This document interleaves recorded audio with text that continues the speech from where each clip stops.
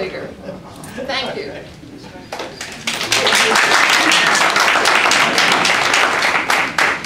Thank you, Pat, very much. And hey, thank you all for coming. Wow, this is, I thought, well, there's going to be 10 or 20 people there, you know, but, you know, when Pat asked me about having a show here, she said, you have to give a little talk. So I thought, well, okay, well, I'll work something out. And I'm going to try to keep it short. I know most of you are standing and so on, but I did want to kind of explain the strangeness as you look around this room, that there's some, you know, there's like this Picasso-ish kind of thing. There's some almost expressionist kinds of things. And I think the portrait of me is the best.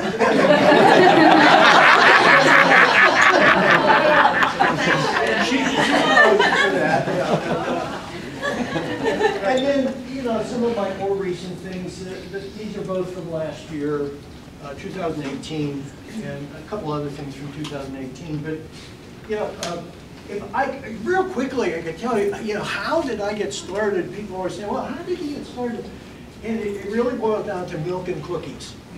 And if you have a child, a grandchild, or whatever, and you want them to be an artist, I'll tell you how my mother did it. You know, she was always busy, you know, and she would say, "Here, Fred, just go over here," and she would give me blank paper and crayons, and she would say, "Draw me a clown," you know, and I'm like 3 years old, and I would draw a clown because I saw Clarabelle the clown on TV all the time, you know, the Honey Doody show. That's how old I am.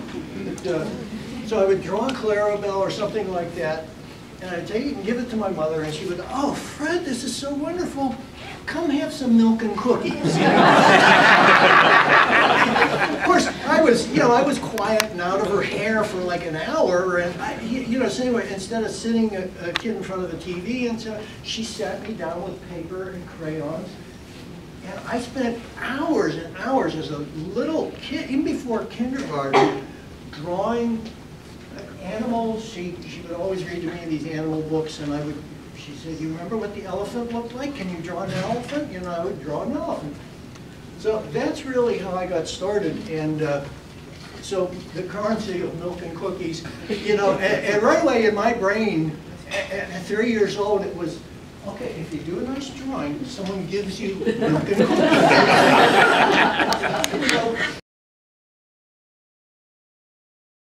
You tell people, you know, you're like a junior in high school or something like that, and you go to your guidance counselor, and they say, "Well, what do you want to be?" And I say, "Well, I want to be an artist."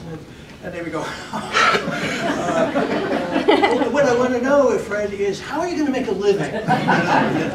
And I would say, "Well, I want to be an artist," you know. And they would say, "Well, you know, you can't make a living as an artist." And so, you know, they kind of steered me towards being a teacher, and I went to Indiana. It was State Teachers College at the time, and I lasted 1 year there, and I realized that what I really wanted was to study nothing but art, and I came here to the Pennsylvania Academy of Fine Arts. And I have a very quick story about how I made that decision, because it was a big decision, because I thought, well, you know, you got to make a living. Yeah, okay, everyone's telling me you have to make a living. And I went to the academy, and the director of the school said, "Don't come to this school." He said, "You're going to stay and get your teaching credentials, and you'll have a nice life." So, but my father, you know, my mother was very important. My father, he had a really crucial event that happened in his life that had a tremendous impact on me. When he was a young man in his 20s, he was a singer. Now, we're talking about the 1930s. And he sang all the commercials on KQV radio in Pittsburgh. And they had posters. I saw posters that he had, the Bing Crosby of Pittsburgh, Fred Danziger, you know. And he had a really flourishing career as a singer. Now, one day, a big band, the Jan Garber Orchestra, came to Pittsburgh, and they had lost their lead singer. So they very quickly set up auditions for some of the local talent, And my dad went to this audition, and he did his routines, and they said, "You're our man. We're taking you to Cleveland. Go pack your bags right now." Well, my father had just met my mother shortly before that, Oh. and he was in love, right? And he's like, "I can't do it. I can't do it." So he turned it down. So he took the other guy, Perry Como. I swear, Perry Como was from Cannonsburg, Pennsylvania, and he and my dad were like guys in Pittsburgh that were well known. You know? Wow. So my dad always told, he spent the rest of his life working in steel mills, and it was assumed that I was going to work in steel mills. Did he sing to your mother at least? My father, I could go on and on about my father. My father could quiet a bar with, not to let this drag on too long, but. Drag is not the word. Well, I went, my father and mother divorced eventually, and I went home one Christmas, and I said, "Where's Dad?" She said, "Well, you can probably find him in one of the bars in Carnegie." I mean, I love both my parents, but that was the life, all right? So my friends and I, we went down to Carnegie and we walked into the bar. Sure enough, my dad's sitting there at a bar. It's like Christmas Eve. And I'm like, "Dad, hey, Fred," And we have a nice little reunion, and I said to him, "Would you sing White Christmas for us?" And he's like, "I'd be glad to." And he talks to the bartender and he says, "My boy wants to hear me sing White Christmas." And the bartender took a glass and banged it. He says, "Everyone shut up! Oh, he's going to sing White Christmas." And the bar went quiet. And he had this wonderful baritone. And I just wish I had recorded him, Just Perry Como, my father, very similar voices. And he sang White Christmas, and, it's like, there wasn't a dry eye in the bar, I mean, it was quite, but that's, and that story of, and my father always told me, when I was debating, should I stay in Indiana, should I go to Philadelphia, my dad said, "You go to Philadelphia." He says, "Don't, if you want to be an artist, put everything into that." And that's how I came to Philadelphia, and I studied at the Pennsylvania Academy of Fine Arts, where I had tremendous faculty, wonderful teachers.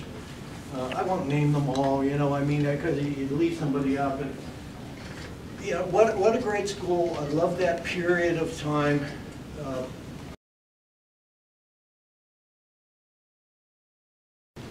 And the kind of work I was doing in the early days, nobody wanted to buy it. Who wants a flayed figure hanging in their house? I do. But that's all right. All part of the times. Now, I'm almost down here because what I wanted to stress was the shift from essentially very somewhat gruesome paintings, and some of the most gruesome ones are not here. So, that kind of work, I kept doing it, and in 1974 or so, my wife and I went to the Florida Keys, and I went skin diving on a coral reef, a place called John Pennekamp Park. And I'm down there, I had never seen anything like that underwater world, right? And when we got back, I thought, I've got to try to translate that into painting. And so I started doing what I called underwater scapes. They were all sold. I don't have any of those to show. But the important thing as far as the change in my thinking was that place was there because of its beauty. A crusading journalist named John Pennekamp took it upon himself to preserve this coral reef because they were going to build a marina there. And that marina meant they were going to have to dynamite these coral reefs so that the boats could come in and out, and they were going to put up condos and things like that. And he hired some underwater photographers to go down and say, this is what you're going to be dynamiting. And people just said, no, we can't let this happen. And they turned it into a state park. And what that said to me was that, you know, being an environmentalist and a lover of nature, and seeing nature threatened, especially in the early 70s, before Earth Day and all that, I mean, it just seemed like the world was being poisoned everywhere you looked, right? And thankfully, things have gotten quite a bit better. Certainly a long way to go yet, but these paintings, really, the suspended figure, you know, he's being suspended onto some artificial grass. It's all about alienation from nature and, you know, poisoned environment. I used a spray gun on the, just make the air look somewhat toxic in that. Things like that. But then I realized, okay, Pennekamp saved this reef by exploiting the beauty of it. And I started doing these paintings, and people started buying them and saying, oh my God, this, I didn't realize, you know, how beautiful coral reef is.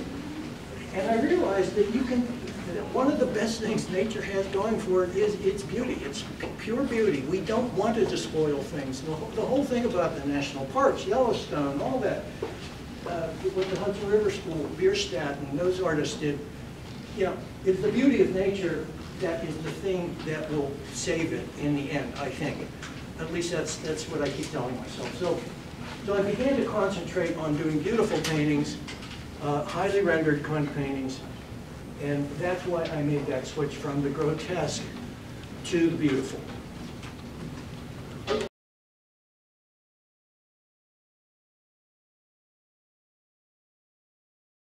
Ask a few now if you want, if you'd like. And, Question over here. like, how did you do that? Why paint paintings? Isn't real art all conceptual art, you know? Like making golden toilets and canning your own feces and stuff like that. Yeah, there's a lot of debate about that. And I think 100 years, yeah, you know, there's something called the dumpster test, which is very interesting. You know, if you went to a dumpster and you saw this in the dumpster, you know that there's something wrong with that, you know. But a lot of these conceptual things that you see them in a dumpster, you think, well, I guess someone's rehabbing a house or something like that. You know? So I like, you know, if you're ever in a dumpster, I want someone to pick it up. Check it off. Any other? Talking until the end. Thank you all very much. Oh yeah. And last but not least, this is a wonderful honor. I do want to show you this. A couple of years ago, I was asked to do some illustration work for a group called History Making Productions, run by Sam Katz, that many of you may know. And a former student of mine was the creative director for the company, and she called me up and said, you know, we really need a good illustrator. And I said, and I had just retired from teaching. And I said, tell me what you need, maybe we can work it out. I've done about 8 different films for them. They're broadcast on Channel 6, on Channel 12, places like that. And 2 years ago, we were nominated for an Emmy. I got all excited. We went to the Emmy dinner. We didn't win. You know. This year we went, and sure enough, we won the Emmy. And I got one.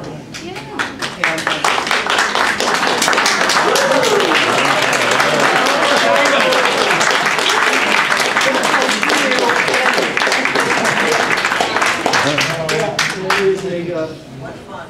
They put a little plaque on there with my name and what I did for the movie, illustration work, and it's quite a beautiful thing. And you handle things well. I love the box, you know, really cool. But it was quite a thrill, actually. I remember, you know, when after being disappointed the year before, And I'm not real big on celebrity culture or anything like that at all anyway, you know. And I thought, who needs an Emmy, you know. No, I'm getting a good dinner here. That's fine. And then when they called our name and everyone at the table, all of our group, we stood up and I stood up and I'm like, damn, I'm really getting one of these.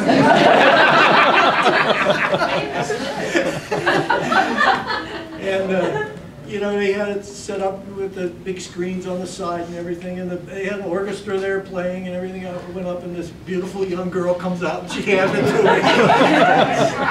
Man, this is an Emmy! You know? So, yeah, it was pretty neat, and you know, it doesn't say anything about these paintings, but it does say something about my. It says that you followed your father's advice. Yeah. You know, I wish my mother and father would have seen this. I mean, I'm sure they're looking down. Yeah. But yeah. So anyway, I'll have this up here if anyone wants to take it. Don't tell how Okay, I'm going to ask us all to give Fred a little bit of a break so we can have an adult beverage. I would love